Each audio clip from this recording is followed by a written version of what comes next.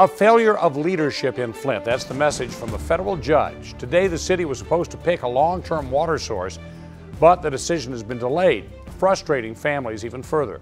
7 investigator Jim Kirchner is in Flint tonight, where people are calling on city leaders to just do their jobs.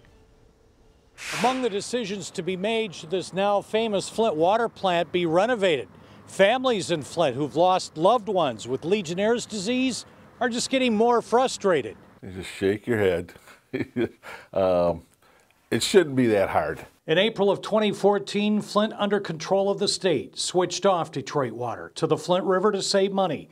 The river was more corrosive and caused lead and many other contaminants to spread throughout the people.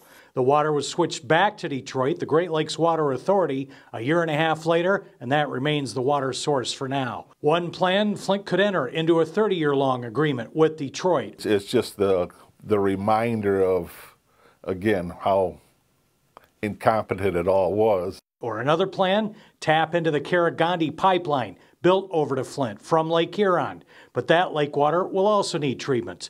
The Flint water plant will need between $58 and $67 million in upgrades, taking 3.5 years to complete.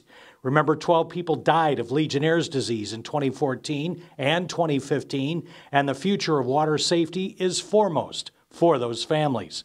A decision by the Flint City Council has been delayed for months over options and trying to hire an expert. Do your job. Please, just do your job.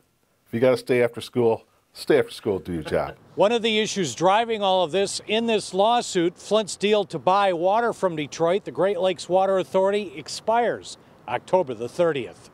In Flint, Jim Kirchner, 7 Action News.